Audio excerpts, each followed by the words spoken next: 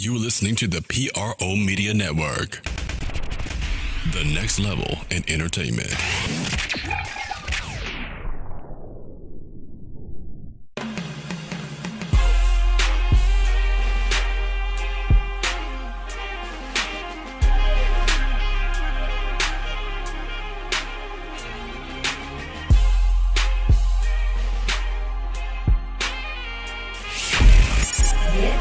It's time for the Sports Coma with Big Q and the guys, telling you everything you need to know about the Saints, Pelicans, and a whole lot more. Welcome. You're now rocking with the Sports Coma with Big Q and the guy, and we have intense, entertaining, and educating sport talk from your favorite sports family.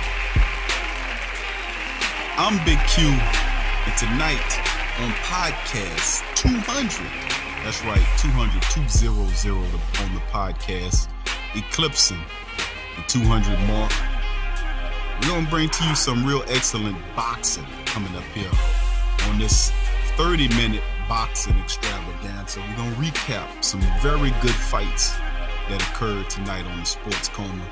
The Terrence Crawford, Jeff Horn bout, and other fights as we get into the rundown, brought to you by the good folks at the poshlifestyle.com. That's the P-O-S-H Life, Posh Life, life spelled a Y, L-Y-F-E style.com for all your latest supplements, organic and otherwise, supplements, water filters, EMF protection from that nasty cell phone radiation. Also have healing crystals and gems, healing magnetics to help you heal if you have those pesky aches and pains, among other hundreds of dozens of products that constantly adding products to the site.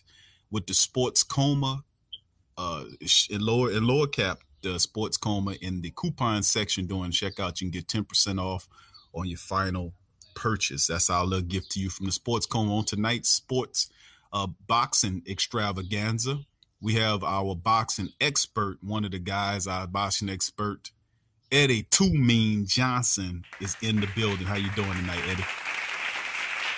I'm doing great. How you? Can't complain, my brother. Doing actually good after watching a lot of really great and solid boxing, man, that occurred yesterday, man. I'm enthused, man, to talk about some of these great, well, I ain't gonna say great, but see some of these great fighters in action. Some of the bouts might have not been that awesome, but to see some pretty damn good boxing, man, three pretty decent fights all in the same night, man, is quite spectacular. Of course, we're going to be breaking down the Terrence Crawford, Jeff Horn bout. We're going to then, in the second get into the Charlo fight he had with Austin Trout, which was actually a pretty decent bout. And then on the tail end, we'll talk about Tyson Fury's return bout and potentialities moving forward with some of these really solid boxers. Eddie, jumping right on into it with this Terrence Crawford fight, he had matched up with Jeff Horn. Of course, me and you covered this in the previous podcast where we talked about Jeff Horn not really standing a damn chance against Bud Crawford. And like Terrence Crawford's grandma always said, you can't beat Bud. And that stood up for Jeff Horn. He can't beat Bud. And we around. We said 10 rounds, and they stopped it from making us look so great. That's right. That's pretty much what it did. He stopped them. They ruled it TKO in the 9th round, bro. Elaborate, Eddie. What's your takeaway from this fight with Terrence Crawford and Jeff Horn? What you thought about what happened there? It was a great fight from a great master boxer in Terrence Crawford. I'm saying he a master boxer going up against a sloppy, no balance fighter, man. You know what I'm saying? He did what he's supposed to do. I'm saying kept him at the end of the jab, box, move, kept turning him, wore him down. You know what I'm saying? He was going for that knockout in the 10th round, like the guys, you know what I'm saying, like we predicted on the previous show. Yes. You know what I'm saying? But they stopped it to keep us from looking so great, but we're great anyway. Because it went how we called it. It sure did. Eddie, you called it, man. You said that they was gonna get him out of there in the later rounds before 10 rounds, and they did do it just right there. They got him out, TKO'd him in the 9th round. He knocked him around. Did pretty good. I mean, just you would thought that Jeff Horn might have the advantage in terms of being a natural born fighter fighting at that welterweight title, but Bud Crawford came in there and showed him, listen, man, I can dominate the class underneath this one, and I'm gonna dominate this one as well. And he get in there and he got in there and took Jeff Horn's belt, who a lot of people, including yourself, said that he didn't really earn from Pacquiao. So when it's all said and done, you call him a master boxer. And in some of the polls that I seeing Terrence Bud Crawford as the best pound for pound boxer in the business. Yeah, as far as skills wise, yeah, because he can do it all. He, like I say, he can box orthodox, southpaw. He can brawl. You know what I'm saying? He box you on the outside, inside. You know what I'm saying? He know how to work them angles. You know what I'm saying? You know what I'm saying? Like I said, he got more experience than a lot of these dudes that they put in the top. They put in pound for pound list. That he does. Like, go ahead. No, go ahead, Edda. You can finish it. Yeah, he, like I said, he got more experience than you know what I'm saying? Like I said, he can do it all, man. So I got him as #1 pound for pound right now. Well, he moved up to a tougher class, and no doubt about it, man. He's going to have some call it as a talent-rich 147-pound division. And Jeff Horn is probably the weakest of opponents that he's going to face on his way to fighting some really good fighters, man. Yeah. Like I said, knowing that fact, they gave Jeff Horn the size and strength advantage. But Bud Crawford was stronger than him. Like we were saying, he gonna try that rough stuff, but Bud Crawford is a rough dude, man. Yeah. That's all he gonna do is piss him off. And that's when he gonna really let loose on you. When you get him pissed, and you know what I'm saying, he'll let loose on your ass and get you out of there.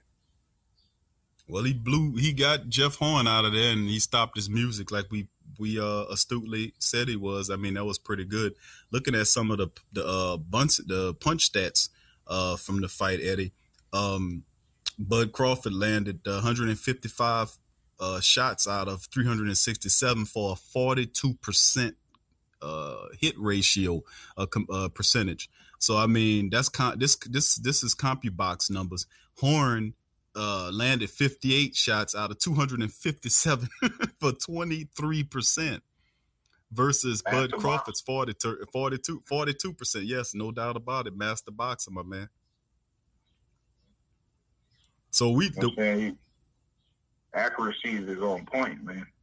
42%. That's not bad at all, man. Right. He getting up there with Mayweather, man. The percentages, man. Yeah, that's another question I wanted to ask you too about Bud Crawford. I guess I can save that right before we got a break. We still got a few more minutes before we get into the break. But I know for a fact that this was just preseason work. I mean, light work for Bud Crawford taking out Jeff Horn. We knew Horn didn't stand a chance. We knew that he was holding the title. He's one of those stakeholders, just holding the title up. He was a true sense of return passer, because only thing he did was take the belt and passed it right on to Terrence Crawford. So I guess we can call him Pastor Horn. But when it comes down to it, what's moving forward for him is the fact that when we expand out and look at the people that's next possible for Bud Crawford to fight. I mean, and you look into the welterweight division, Fast Eddie, like I know, there's Errol Spence Jr., there's Keith Thurman, not to mention Manny Pacquiao, Danny Garcia, Sean Porter.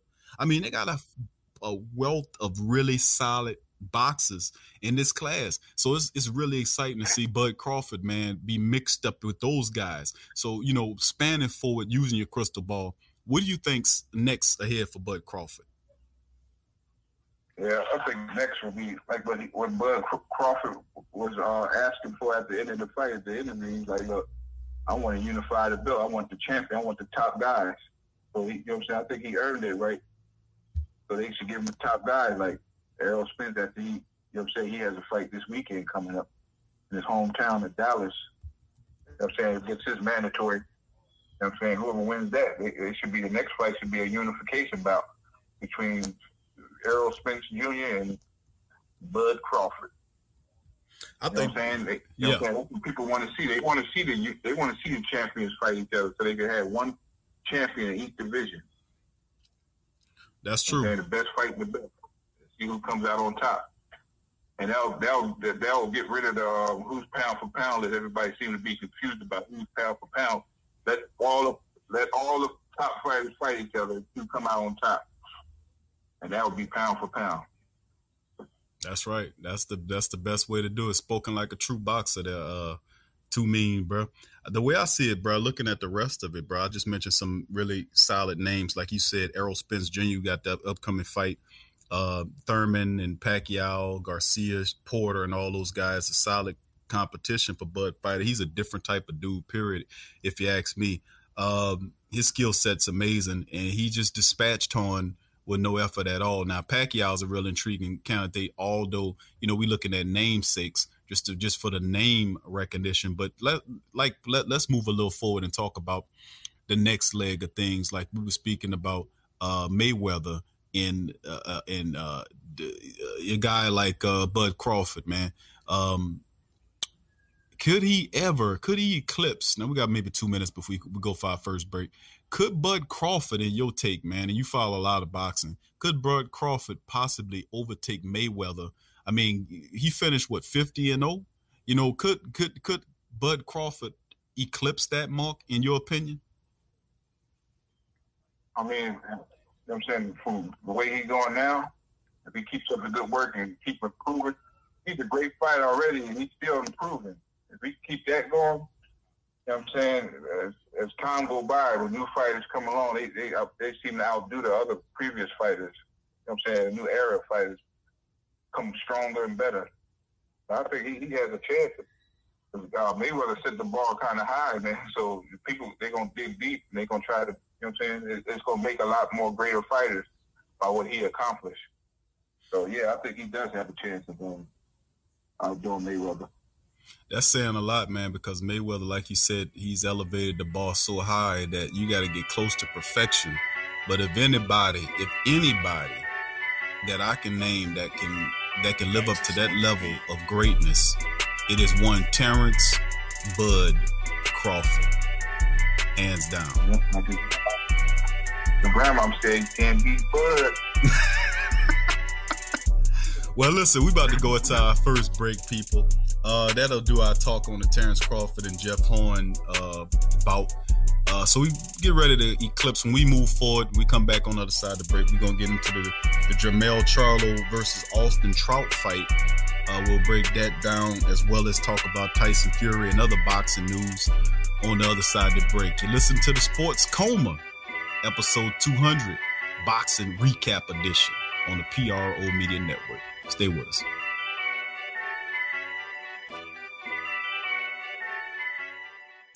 What's up, sports world? This Big Q from the Sports Coma with Big Q and the guys. Talking to you about the website, theposhlifestyle.com. That's right, poshlifestyle.com. A great website where you can get great products at great prices. They sell organic herbs, vitamins, supplements, water filters for your home, EMF and cell phone radiation protection, healing magnetics and healing crystals, personal protection devices like cell phones, stun guns, and mace sprays, organic deodorants, shampoos, soaps, toothpaste, and more. They also sell 10A grade Brazilian hair. 10A music is available now. All kind of the latest downloadable mixtapes. So what are you waiting for? Head on over to theposhlifestyle.com. That's the Posh Lifestyle, life spelled with a Y, LYFE style.com. Put in the Sports Coma for the 10% discount on your purchase. It's a win-win. So get your mind and body right with the Posh Lifestyle.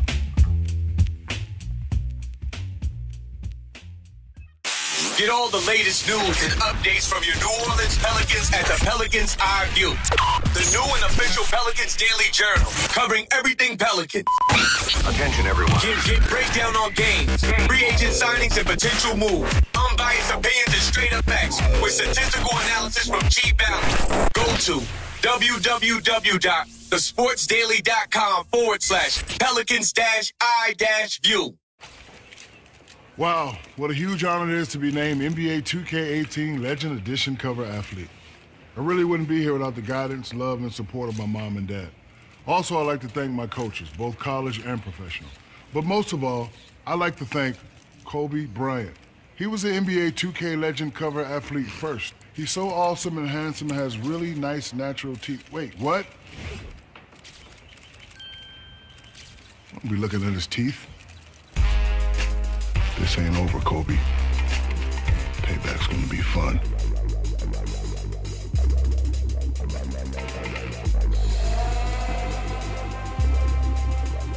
NBA fans, NBA League Pass is your ticket to all of this season's action. Every exciting matchup. Every incredible shot. Every big moment, every game live and on demand in HD quality on every type of device. Wherever you are, whenever you want. NBA League Pass has you covered. Sign up today.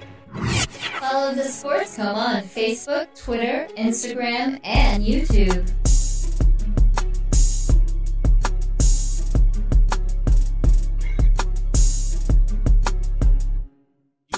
You're listening to the Sports Coma with Big Q and the guys on the P.R.O. Media Network. Welcome back to the Sports Coma with Big Q and the guys. We're talking boxing, man. Our boxing expert is in the building, Eddie Too Mean Johnson, and he's with me tonight. We recapping some serious night of boxing that happened Saturday night. We just recapped Terrence Bud Crawford's big win over Jeff Horn. Now we're about to go into a really solid fighter whom a lot of people talking a lot about, Fast Eddie, and that's Jermell Charlo. The Charlo boys are serious business in the boxing game, man. And he had a fight against Austin Trout. He actually beat Austin Trout, they said, by majority decision, 2-1. Although me and you watched the fight, you agree, I agree with you as well, that it looked like it should have been a unanimous decision, being that Charlo was pressing Trout all night. He knocked him down a couple of times. He was just imposing. Not to say that Trout wasn't doing a pretty decent job, because if you remember when Trout fought his brother, he did a pretty decent job of kind of keeping boxing him there. But this time around, I think he learned a lesson. His brother told him, I would have done it this way. And that's what I see. He's boxing like how the brother should have boxed him. But you were saying your particular take on it was, we talked off break, and you were saying how he was doing a little bit too pressing. Nevertheless, he did get the win over Trout, 2-1. What's your take on the Austin Trout and Jermell Charlo fight? What you thought about that? It was a great fight. Like I say, Charlo, I think he was looking for the KO too much instead of just working off the jab. But you know what I'm saying? He was doing well. You know what I'm saying? He was getting that right hand on and hitting that body pretty good to wear him down a little bit. And Austin Trout was doing a good job as well. He was, you know what I'm saying, boxing him instead of trying to slug with him, because you already know you can't slug with that lion, man. Not like that. You can't go head up with that lion like that. So he boxed. He was getting some good counter shots and stuff in there. But like I said, young lion was just too much for him. He couldn't tame the lion. He did a pretty good job. You're right, Eddie. Trout's not a bum, man. He's an experienced fighter, man, and he wasn't, you know. And I got to give Jermell Charlo some credit, because he did press a little bit. You're right. You're absolutely right, Eddie. If he would have just remained and boxed like he usually would, the knockout would have came to him. And I agree. Right. I agree with that big time. He pressed a little bit because I think, you know, he's feeling like his time is now. And it's time for him to make his debut in I guess you would call it the middleweight division, up to 160 pounds. I think that's what? No, Eddie. What? His brother's 160. Yeah. He's 154, right? He's 100. Jermell's you got Jermell Charlo is third, and of course, his brother is Jamal is the middleweight. So yeah, I don't know, Eddie. the way I see it is, bro, I just think that Trout was a good, impressive show. And he did a pretty good job of outboxing him, man, for the most part. Finish talking about what you think about these Charlo boys, in particular, Jermell, man, and how he was able just to do what he was able to do in the fight to an experienced guy like Austin Trout, sorry. Yeah, man, they got awesome jabs, man. You know what I'm saying? A lot of people don't know that the jab is like the most important punch in boxing. You know what I'm saying? It could be a good defense and a good offense. You know what I'm saying? They work off the jab well. You know what I'm saying? And they got power in both hands. And them boys are hungry, man. You know what I'm saying? And if you got a good jab, if you don't work on anything in boxing, if you're going to work on anything the most, it should be the jab.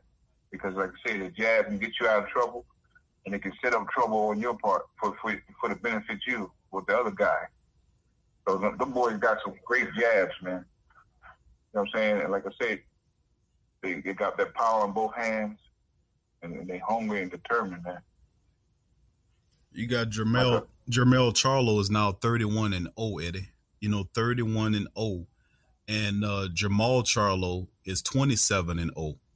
So that's, you're absolutely right, man. Those guys, you got to watch out for those guys, man, because it's just, they're going to be holy terrorists, man. You spoke about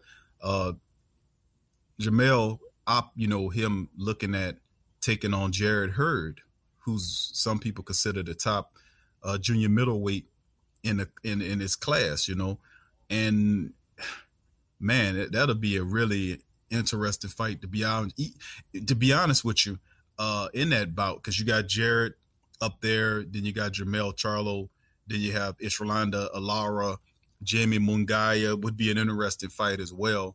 Then there's even Julian Williams there as well. So, I mean, what's your take moving forward after he dispatched Trout in this fight by a what they call it, a majority decision?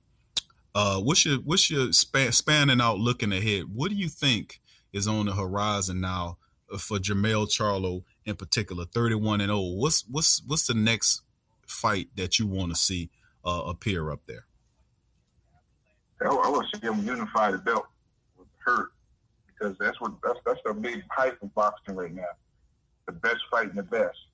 You know what I'm saying? So, there could be no question about who's the best in the division. You know what I'm saying? Them fighters need to fight each other, and that'd be the best fight. It'd be good for boxing. So, I think Gerald Hurd should be Charlo's next fight. They unify the belt, so that way it'd be no question. All these people talking about who's the best in the division, and they calling out each other, but none of the fights are happening. Very few are happening. Most of them are not happening. You know what I'm saying? I think that coin needs to flip and let them unification bouts take place. See who's the best, so it'd be all the doubt could be erased, man. That's my take on that. Absolutely. I agree with you, man. A lot of that running, man, this is boxing, not running. You sooner or later, if you get a belt, you got to learn that you can't sit there and hold those belts and fight a bunch of cab drivers. Sooner or later, you're going to have to take some of the top competition.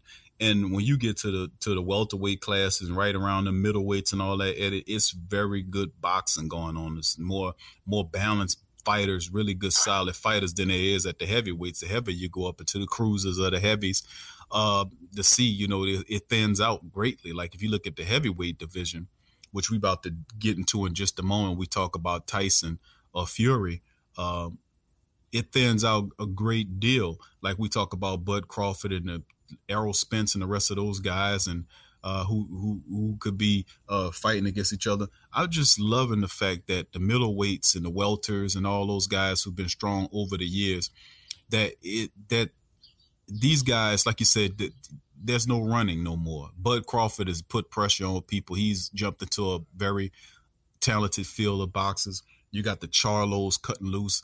It's going to be real interesting going forward, and I'm really looking, really enthused, man, about seeing a lot of these really good young fighters try to establish their legacy. I know another another thing too, man. A lot of these guys are being managed by businessmen. They're not really boxing guys. They're businessmen. They try to do what's best for their company. You know what I'm saying? So that of course, they're going to avoid fights where the fighter is most likely going to lose, or a strong possibility that their fighter will lose, and that'll mess up the company brand. So a lot of these guys are not like how it used to be, like fighting the top guy. Like, look, we're going to stretch this out so we can make the most money. You know what I'm saying? And I think that's the case with a lot of these fight hypes. Who's the best? I think you're right, man.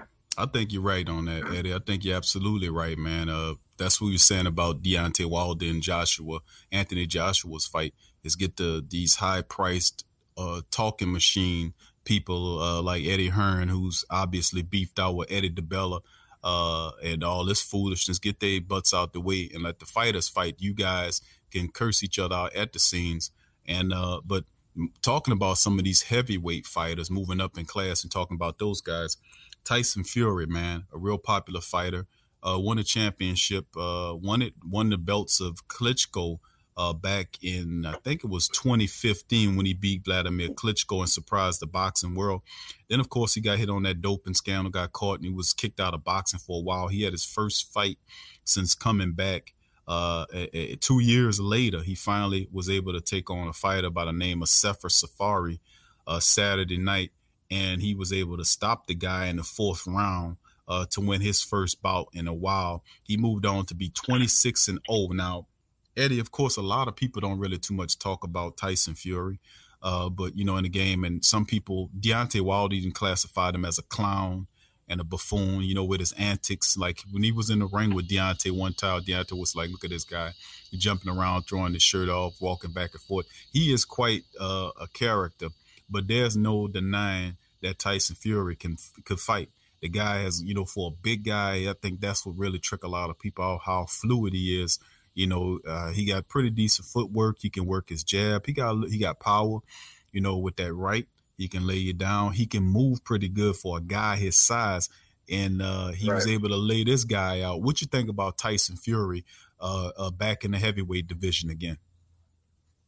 Yeah, I'm saying his talent is like, his style is like a frustrated style, awkward style. And you don't make a good fighter look bad, man, because of his movement and his long reach. That's why I think a lot of guys don't want to really look bad like that with him. You know what I'm saying? You run into those boxers where everything they do, it seems like it's just backwards. Even though they might be orthodox or not a southpaw, but everything they do is just like it throws your timing and stuff off. I think that's the case with Tyson Fury. You know what I'm saying? He's a very awkward guy, man. And he's hard to look good against. You know what I'm saying? Like how he did the Klitschko. You know what I'm saying? He makes good guys look bad because of his rhythm. His rhythm like throws people off, man. And a lot of people like to avoid fighting them type of dudes because they make them look bad. So right. I think that, you know, well, he facing against his next movements. We don't know. It was a kind of, I guess you could say, a warm up fight against a fighter, a lesser heavyweight in the division, lesser name guy, but obviously he has sights set on the Joshua, who, as it stands right now, is still negotiating with Deontay Wilder to be able to get the fight done either in the United States or in Europe. But like we said before, Eddie using his terminologies, he says there's A side and B side in this. And Anthony Joshua with 4 belts obviously is the A side, who determines where we're going to fight, when we're going to fight. And if Deontay Wilder don't like it, he can go and get in the ring and beat his ass, and then you can fight him wherever you want, fight him with a rematch when it comes down to the money. They're not offering him no bad money. I mean, they're offering him more money than he ever made fighting professionally. Yeah. And to be quite honest with you, Anthony Joshua was the draw. He's a lot younger, you know, and not to say that Deontay is an old man, but in the end, he's at 40 fights versus half of what Joshua did. And Joshua done reached a point where he's a $100 million fighter. So what's your particular take on the Deontay Wilder Joshua situation? Eddie upgraded. What you thought about that? I think one of them they don't want the fight to happen, man. Because obviously it's going to draw more money than any one of them made in their previous fights. So why not? Why not fight? You know what I'm saying? That's what they're in the business for, them business people that's backing them. You know what I'm saying? That's the better business deal to make. Them two fighting each other. So I don't know what the holdup is, man. Either somebody don't want to fight. Like I said, we shall see. Well, we're going to see definitely, man, because the time is thinning out. What it's supposed to be setting up for a September fight, possibly August, September, maybe a November fight between those guys. If it don't get done, Alexander Plavakin is the backup plan for Eddie Hearns. Now, we about to get out of here. We appreciate y'all for joining us on the Sports Coma Boxing Edition, recapping the really good night of fights. We also want to mention the fact that we got a couple of upcoming fights. Mikey Garcia will be taking on Esther Jr. to unify the belts on July the 28th, and Pacquiao and Mathesy undercard is finalized. So Manny Pacquiao is back on the prowl, ladies and gentlemen, and that's a little bit of boxing information as well. But also like to thank y'all for joining us on the Sports Coma with Big Q and the guy, our boxing expert. Like to thank him, Eddie Too Mean Johnson, for joining us tonight as well. And like always, if you guys enjoy the show, please go to our Patreon page, www.patreon.com/the P.R.O Media Network, and show your support. Draw a donation or share our show on your social media feeds. Join Facebook, our Facebook, Twitter, and Instagram pages as well, even our YouTube for more content. And from me and Eddie, thanks for joining us tonight. Peace.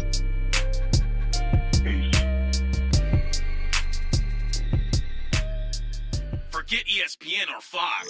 Get straight sports talk from the Sports Coma with Big Q and the guys. In today's world, children are bombarded with negativity on television, online, and at school. Our kids need to have a positive outlook on life and the world around them. I want to share with you a valuable resource you can use to bring positivity into your child's life. It's the new book, 101 Powerful Children Affirmations, a guide to positive child self-image, from author and dad, G.J. Barabino. This is a simple guide loaded with wonderful and inspirational affirmations designed to uplift young people's spirits. This positive and powerful children affirmational is chock full and loaded with wonderful inspirational sayings that will lift your child's self-image to whole new levels through the awesome power of spoken word. 101 Powerful Children Affirmations, a guide to positive child self-image, from author and dad G.J. Barabino. Available on Amazon. Order a copy for yourself, your child's teachers, or anyone you know with children. 101 Powerful Children Affirmations, a guide to positive child self-image. Order your copy today. Thank you for listening to the Pro Media Network, who provides hours and hours of free entertainment to you and yours. If you are benefiting positively from our content, please donate to help us grow our platform by going to www.patreon.com/the Pro Media Network. That's www.patreon.com/the Pro Media Network, and support the true independent artists.